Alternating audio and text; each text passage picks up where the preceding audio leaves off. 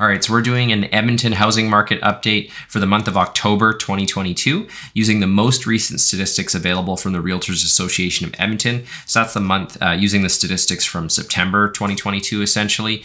We're going to jump right in. We're going to look at the market as a whole first, total residential, then just single family homes, and then the condo market.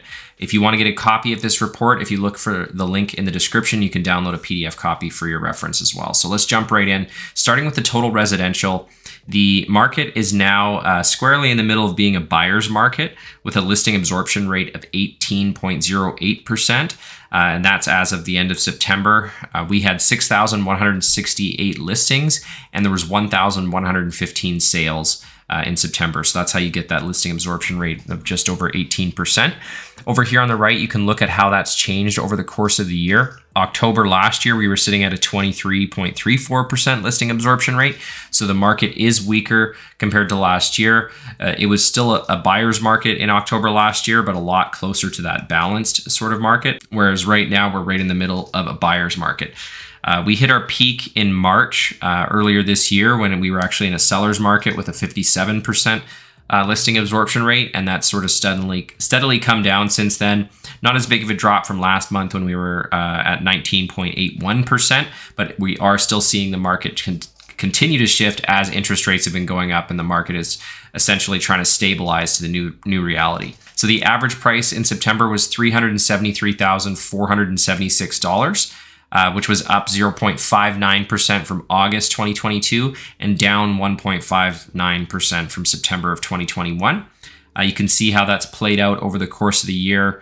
We had a big gain in February, stayed kind of flat, and then started coming down. We had a pretty big drop in the average price in August, and it's actually up a little bit since August. Now, if you look at the trend for the year, we're still up for the year in the average price. We're up 3.16%. Not doing as well as we were this time last year. In 2021, we were sitting at 6.8% increase in average price. Now, looking a little bit closer at the active and sold listings, there were 6,168 active listings at the end of September and 1,115 sales during the course of the month. So the active listings are actually down 1.77% from August. And up 1.1% from September of last year.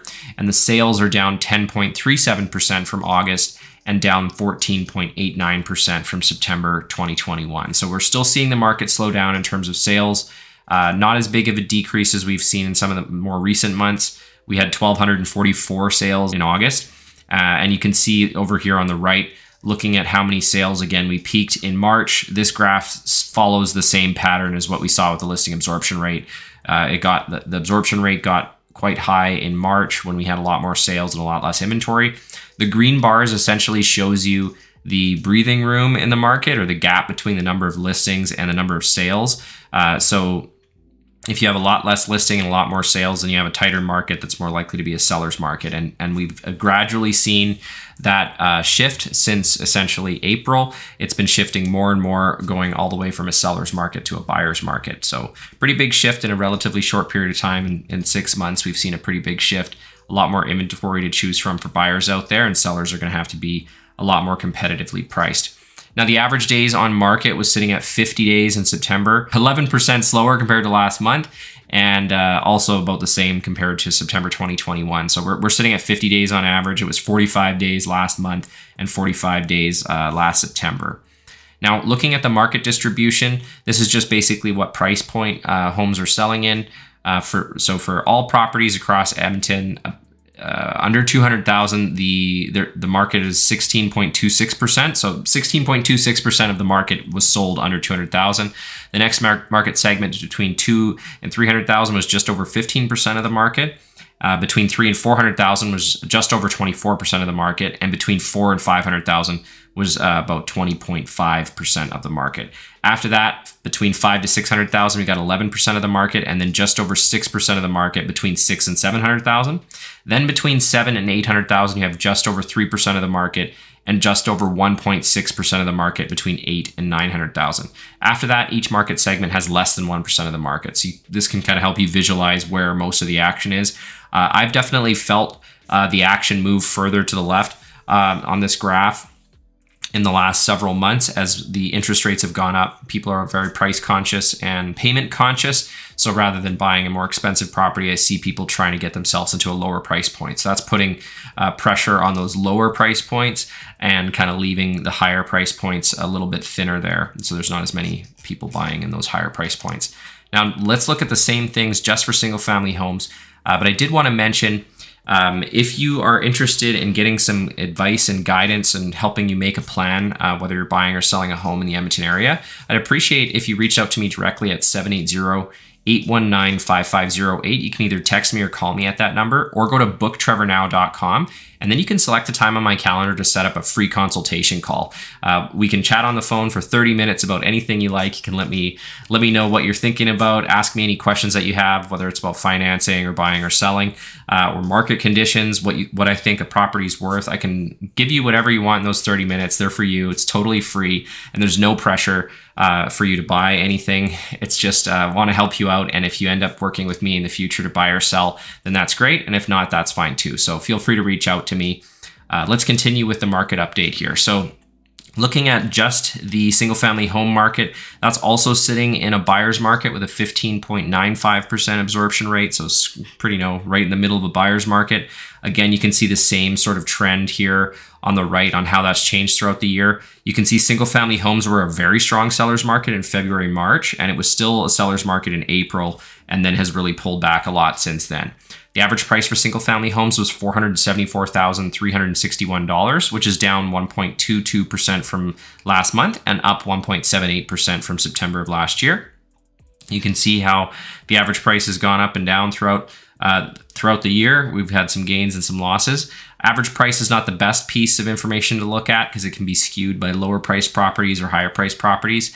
I prefer to look at the benchmark price when you're just trying to figure out how the actual value of a property has changed over time.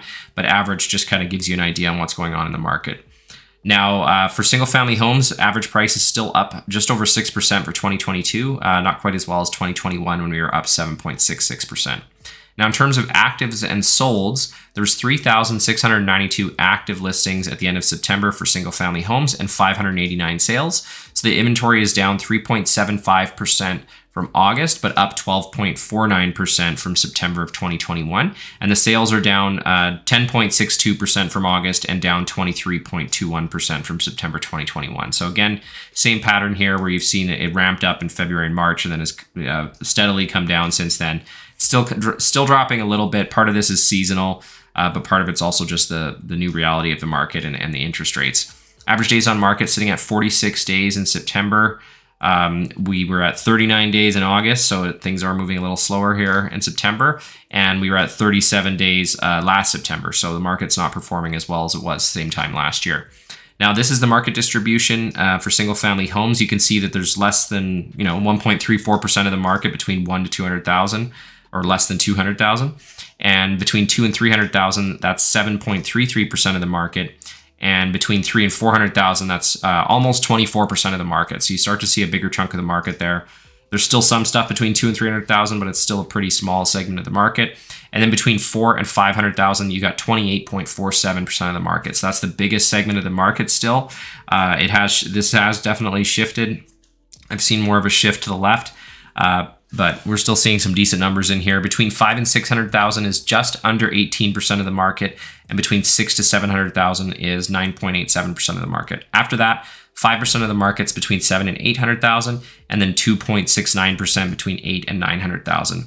Got a couple more segments here over 1% at 1.28% between 900,000 and a million, 1.46% between 1 million and 1.5 million. And then after that, it got less than 0.5% between 1.5 and 2 million. All right, so let's take a look over at the condominium market.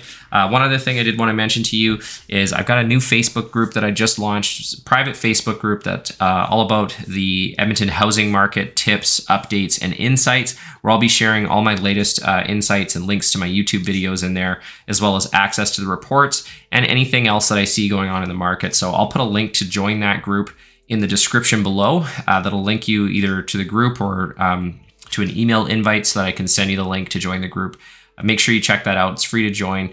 Again, no pressure or anything in there. I'm just there to help you and answer any questions you have about the Edmonton real estate market and hopefully give you some good information that'll help you on your journey. So you can find the link for that in the description below. Okay, so now looking at the condominium market in Edmonton, the listing absorption rate was sitting at 16.01% at the end of September. Again, right in the middle of a buyer's market. That's been the case for the most of the time with the condo market. You can see here the trend over the last 13 months. Things were a little bit better in February, March, and April when we were, technically in a balanced market for condos, but that didn't last long and it started dropping down again. Condo market, if you've been looking at it for any length of time, it's been in a buyer's market for years for the most part. So we had a little bit of hope earlier this year and now it's kind of shifted on us again. Now the average price for condos in Edmonton was sitting at $213,239, which was down 0.35% from August and down 1.91% from September. Here's the history on how that's looked over the last 13 months in terms of price gains and losses. Most of it, again, was in February. We had some price gains and now it's kind of come down from there. For the year so far, we're still up 2% for the average price on condos compared to 3.9% last year.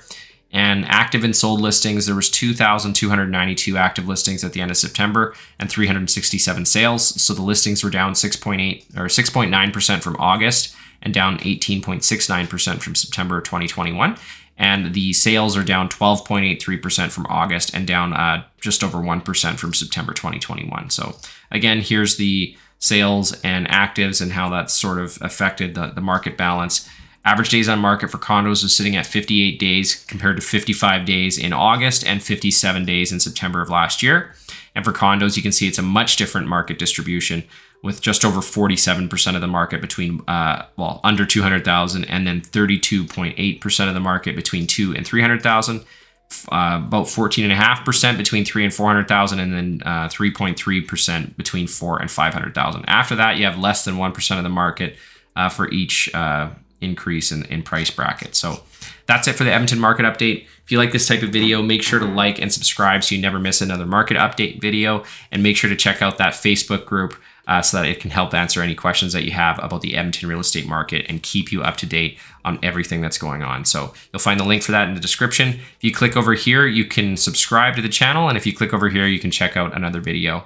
Anyways, thanks for watching, and I will see you on the next video.